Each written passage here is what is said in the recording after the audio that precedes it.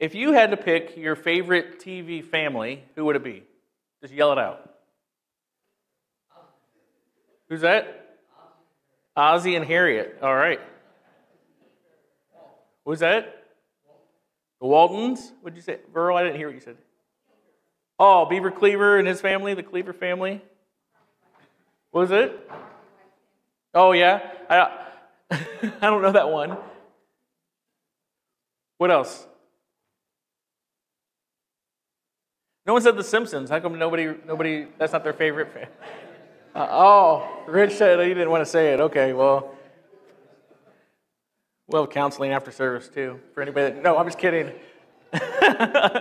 One of my favorite families growing up was the Cunningham family, if you know them. You had Richie, Joni, Howard, and Marion.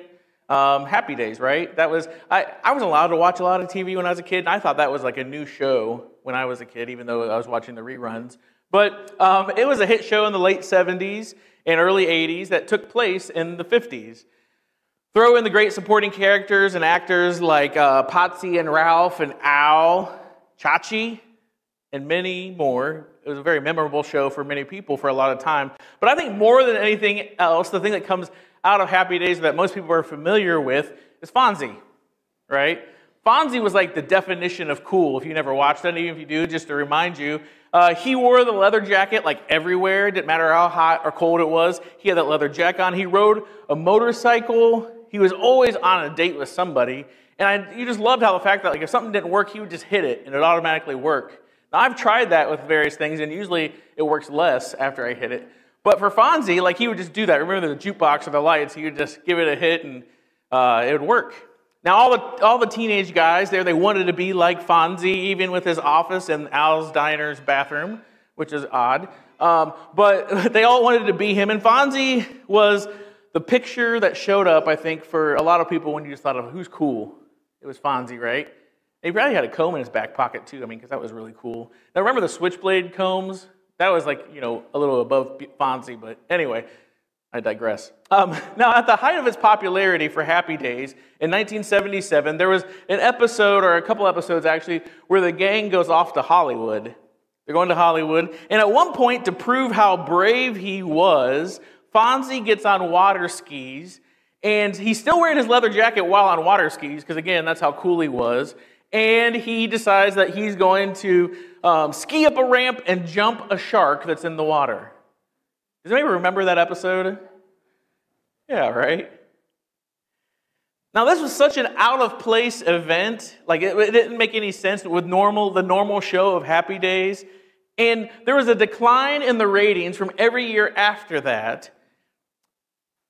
It's said to have been the beginning of the end when Fonzie jumped the shark.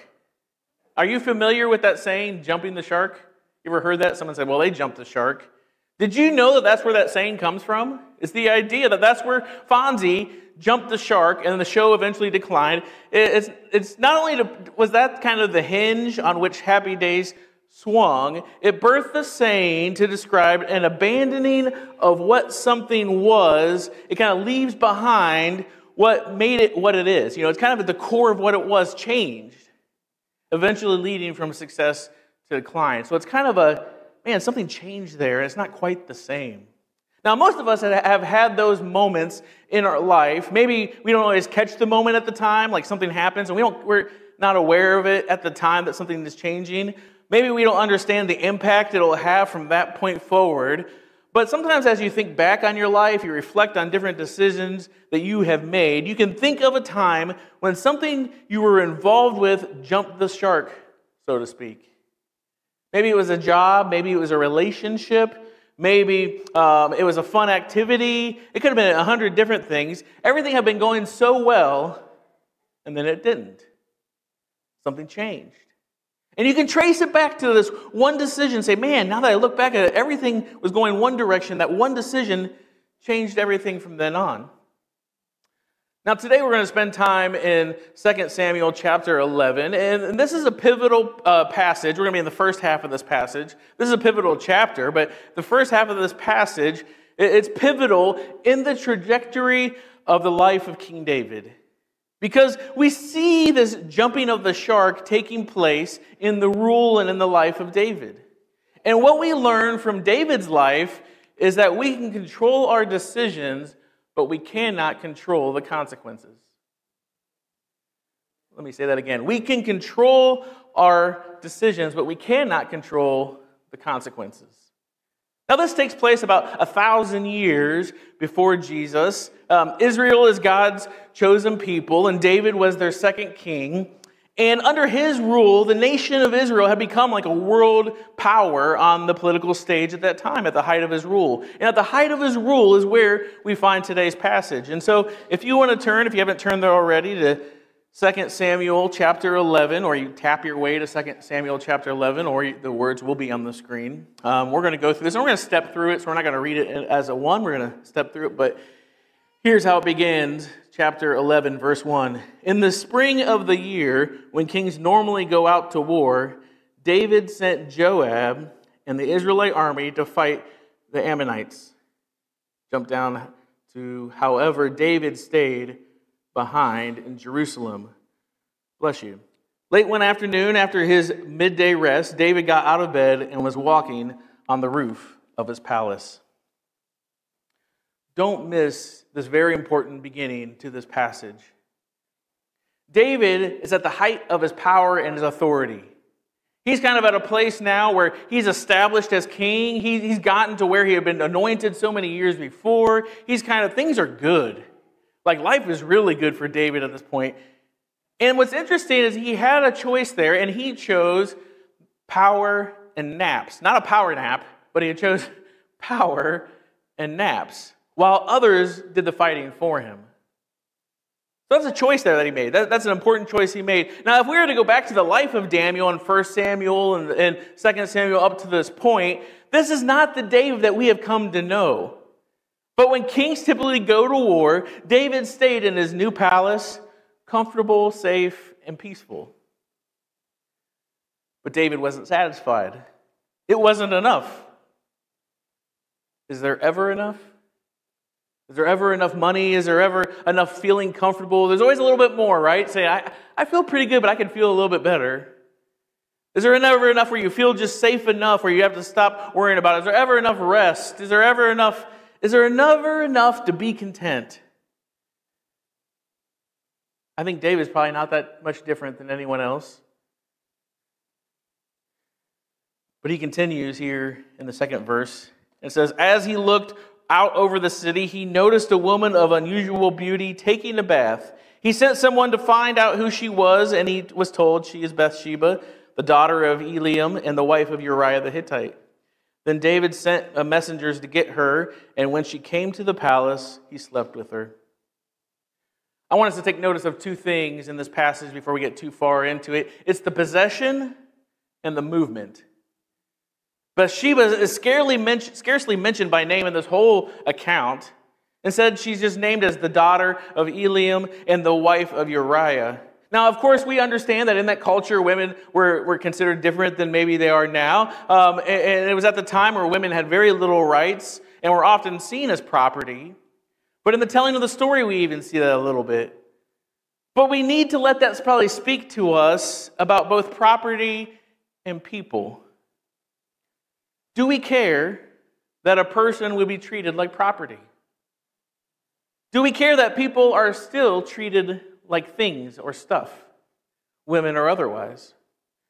Do we ever treat people like stuff?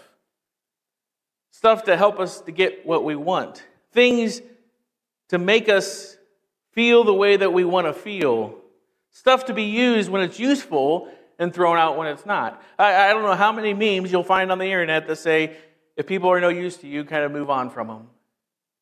Or there's people that will say that, hey, you know what? They weren't really fitting into my goal for life, so I got rid of them. And I'm not saying there's something about stepping out of bad influences or things that are dangerous, but sometimes we treat people as a means to an end, and when we can no longer benefit from them, we're kind of done with them. One place that happens a lot, if you need context, is the church. Hopefully not this church, but sometimes at church you can feel that way because the church needs a volunteer. And you sign up and say, hey, I'm happy to volunteer and jump right in. And the church is like, that's great. And then you're saying, hey, I need a break. And they're saying, okay, well, let's move on to the next one. And you never hear from them again. That would be an example of people being a means to your end rather than as people. That's how David is operating, though. He is operating using somebody as property. Look at this in the passage. He looked, he noticed, he sends someone to get her, he sleeps with her. Now, he's the king, and he can have whatever he wants. The power and authority both affords him the opportunity to make requests, and it might be someone's life if they don't give that to him. He has the liberty and the freedom to take things and make them his, to use for any purpose that he desires. But when he decided what he had wasn't enough, and through his power and his freedom afforded him the chance to take something more. In our own culture, we don't need to look beyond something of a few years ago, the Me Too scandal that happened, human trafficking, slavery that still continues to this day in our world, to see that this is still taking place on big scales, on evil scales. Maybe not directly you'd say, hey, I don't do that, but it is happening in the world around us. If you're having trouble maybe relating to this, saying, well, I'm not a king and I don't use my power and that kind of stuff, consider the resources that give you power. Maybe not power in the sense of a king, but the power of the dollar and the power of attention. Someone said recently on a podcast I was listening to, they said, these things that come up, whether it's on our phone or on TV or a million different places, YouTube, whatever, it's almost like we're paying them attention. We're giving them, we're actually handing them money in a lot of cases, but it's like we're paying them $1 every time they come by and say, I'm giving you my attention, I'm giving you my attention. We're paying people with our attention. But the power of the dollar is far more reaching than simply what you buy and what you don't buy. It has an impact on jobs. It has an impact on what products are offered. If somebody sells, cabbage-smelling cologne and nobody buys it, well, then that's not going to be around for very long. Even if someone thought it was the best idea ever. Right? I don't know what you think. Maybe you like the smell of cabbage, but I wouldn't buy that. But the way that we spend our money obviously has power. Many of us know the more money you have access to, the more options you have. You ever met somebody that didn't have any options? And they're saying, I need this, I need this, I need this, and I have no money to get any of it? Regardless of the reasons, someone that has financial resources, though, they don't have the same problems. They might still have the same problem, but their solutions or their options to address it are a lot farther reaching, right? That's just the reality of it. And it's not always bad to have those options, but the power of the dollar is still power that many of us have not thought about in its implications. Our purchasing power can teach us a way of thinking that can start to become kind of the framework that we view other people through and even life. And it's an attitude of, what am I getting out of this? It's a mentality that seeps in from buying, from becoming consumers. If my job isn't giving me what I want, well, then I'll find a new one. If my marriage isn't delivering what I want, then I'll just find a new one. If my church isn't giving me what I want, then I'll just find a new one, and on, without even considering that people in relationships should not be interacted with the same way that we treat things or stuff. There's something deeper going on than the brand of milk you buy when you interact with people. Our dollars have power far more than we might realize.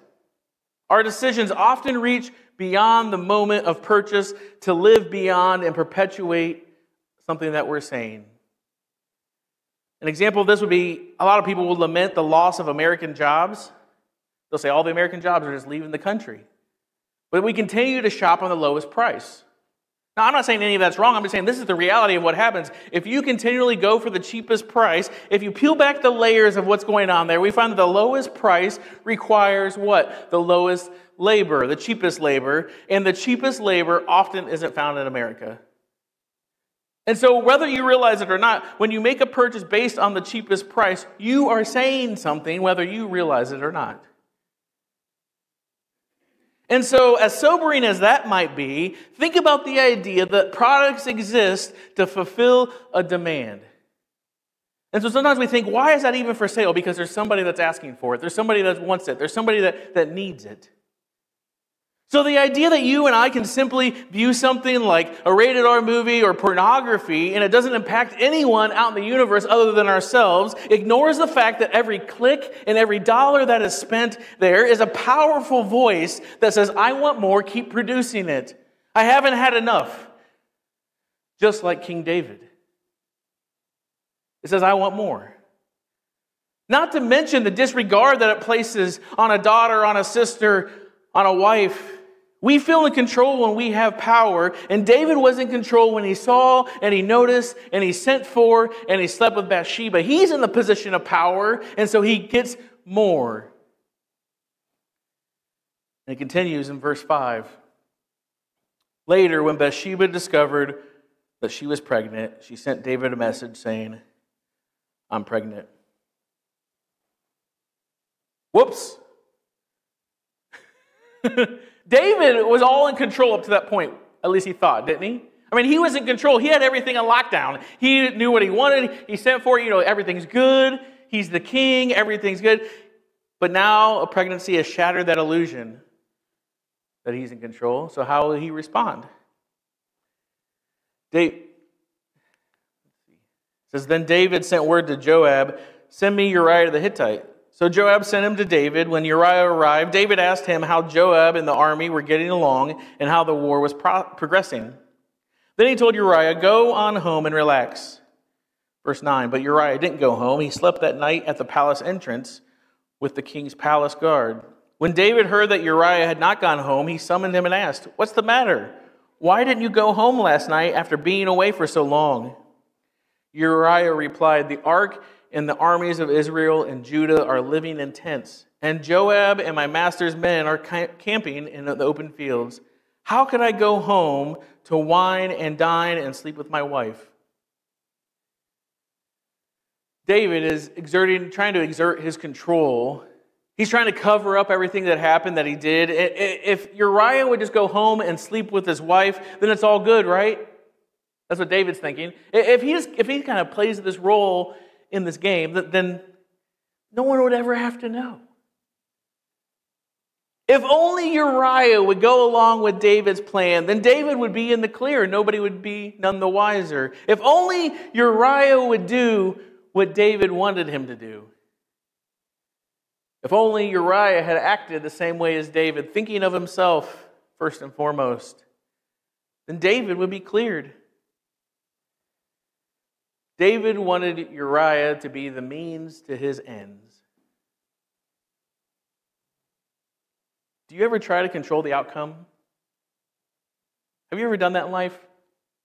Have you ever thought this whole plan up and if this person does this and this person does this, if they'll just listen to reason and do what I want them to, then it'll all be fine, right? Have you ever thought, if they would just do what I want them to, if they would just do what I ask, then I wouldn't be so angry. That's the classic parenting thing I hear, right? I've gotten in arguments with people I love because I want them to do things I like. I'll just be honest. Maybe it's just me. But like David, I've thought, if they just do what I want, that will make this whole situation better. I thought on the way over to church when somebody said, I'm going to ride a bike. And I thought, why are you riding a bike? Now that's a silly example, but it's the same situation. We're talking about important situations here, though, more than just bike riding. The question that I think we need to wrestle with is, does it dehumanize a person when we would gladly remove their free will so that things would go better for us? The very free will that we cling to, that we champion, the very free will that leads us to take what we want because we claim it's a God-given right. Does it say something about us when we want to direct someone for them to kind of perform in a certain way so it helps us? It makes them a player, doesn't it? It makes them just a part, makes them just a means. So Uriah doesn't act the way that David wants him to. We know that from the story. Uriah actually acts opposite how David acted. He stays true to his commitments. He stays true to who he is. And not only does he doesn't take advantage of situations simply because he's able. That is a horrible way to decide things. If I'm able. I mean, the power's out of your hands when you're not able. We talked about that a couple minutes ago. If you don't have, somebody said to me once, nobody here, you don't know them, you'll never know them. So don't try to think that you know who I'm talking about. Somebody said to me once, they're like, I really want to get this new car. And I said, oh, okay. And I'm saying, so what's stopping you? Like, I'm just curious. And they said, well, I don't know if I can. And I said, what do you mean? And they said, well, I don't know if I have enough money. I said, oh, okay. I can understand that. I've thought that about things. I really want that, but I don't have the money for it. There's other people, though, that would say, I'm going to buy that car. And you say, why? Well, because I can, because I have the money. Now, obviously, money is an important part in that role, but if that's the only way that we're deciding things, if that's the only way we come to the decision of whether or not we should do something, then we're allowing money to be what directs our steps. And so, whether or not we can do something is, I think, just a horrible way to decide everything. Now, you want to buy a sucker next to the counter? Maybe that's an easy decision. But David did this because he could. And he didn't stop to think whether or not he should. And that's a big difference. Verse 12. Well, stay here today, David told him, and tomorrow you may return to the army. So Uriah stayed in Jerusalem that day and the next. Then David invited him to dinner and got him drunk. But even then, he couldn't get Uriah to go home to his wife. Again, he slept at the palace entrance with the king's palace guard. New trick by David, same result. Uriah is the antithesis of this new David. He's the opposite of it. And David continues to try and manipulate people so he can cover up the situation. Oops, I'm not moving there, Jamie. There we go. Verse 14 says, so the next morning David wrote a letter to Joab and gave it to Uriah to deliver. The letter instructed Joab, station Uriah on the front lines where the battle is fiercest, then pull back so that he will be killed. At this point, we realize, if we didn't realize it already, that David has jumped the shark. And not just in some pretty meaningless way, like, he never ate chocolate for the first 20 years of his life because he didn't want to go to his hips, and now he's saying, oh, well, forget it, I'm going to eat chocolate. It's not something like that, right? This is very meaningful, impactful things that are happening. The venue of entertainment is pretty meaningless. But with the life of Uriah, the life of Bathsheba, and his own life and calling as king, he is messing with those things. He has jumped the shark in those things. For the better part of a book and a half, we've come to know David as someone that is humble, someone that fights and defends enemies, and defeats enemies of God's, and defends the weak, including giants. He's a David who waits upon God's plan. How long did he wait to become king after becoming anointed? He seeks out the presence of God. He answers God's call. He has integrity. He does the right thing every time for basically a book and a half. He's a David that delights in the Lord and is a man after his own heart. But we don't see that here. David's jumped the shark. We see a David that moves without consulting God, a David that answers his desires rather than answers to God, a David that asserts and uses his power and authority, a David who defines the right thing to do by what will work best first and foremost for himself, instead of what's the right thing to do, what's God calling me to do, or any of that. And so how could this possibly speak to us today? Unless you have some royal blood that I don't know about, I don't think any of us are kings or queens in this room. Even if someone might say, yes, queen, that's not what they mean, right? But I think of Paul's words in Galatians 3:15. And here's what he said. For you've been called to live in freedom, my brothers and sisters, but don't use your freedom to satisfy your sinful nature. Instead, use your freedom to serve one another in love.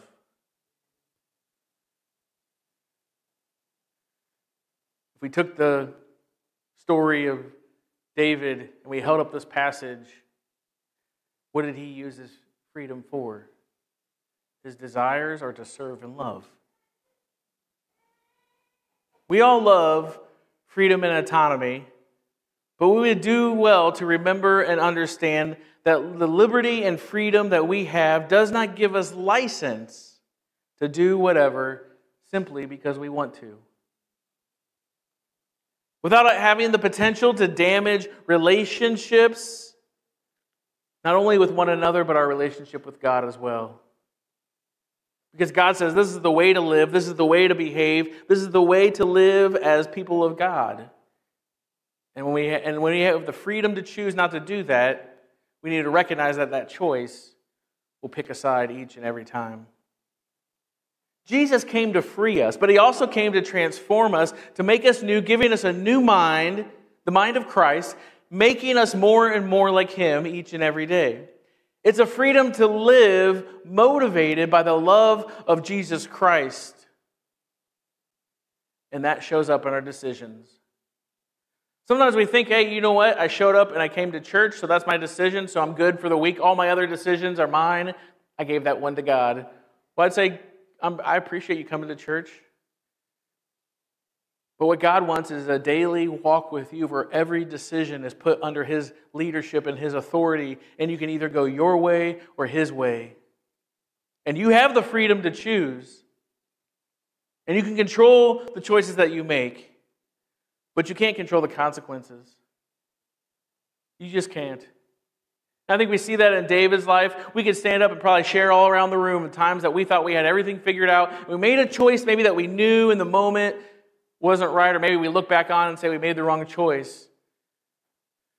But we recognize, man, I didn't know what the consequences were going to be from that. And if we could only do it all over again, the good thing is we don't have to live in the past. And so if there's consequences to choices that we've made in the past, we have a God that will meet us where we are, that says, come to me, and we can make this right going forward. You can be made right going forward. We can't change the past, but you can be forgiven. You can be made new. You can be redeemed. You can be justified. You can be adopted as a son or a daughter of the Most High God. And you can live out the purpose that he has for you from this point forward. There's a line that I've said, and I borrowed it from somebody, and it's probably been said for hundreds of years, but you're never too far gone to take the first right step towards God. It's not like God had one plan for your life. I mean, people get stressed out about this. Some people do. They'll say, man, God had this plan for my life, and I messed it all up. I got married to someone I was never supposed to marry. I had kids I was never supposed to have. You know what? I don't think God works that way. I don't think he'd say, yep, you're right. Make sure you get rid of all of them and come over here and start new. That's not what God's saying. What's done is done. But the future doesn't have to look like the past. And the hope that we have in Jesus Christ is that every day starting right now doesn't have to look like what's been our story up to this point. And some of us, we see our parents, we see family, we see friends, and they're caught in the same thing, and we're saying, that's just going to be my life forever. But that's not true with Jesus Christ. The reality of it is you might just be in a chapter of the story, not the whole story.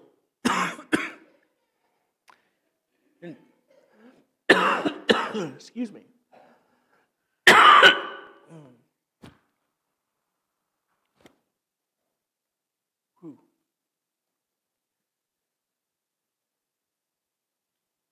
But Jesus offers to turn the page to a new story.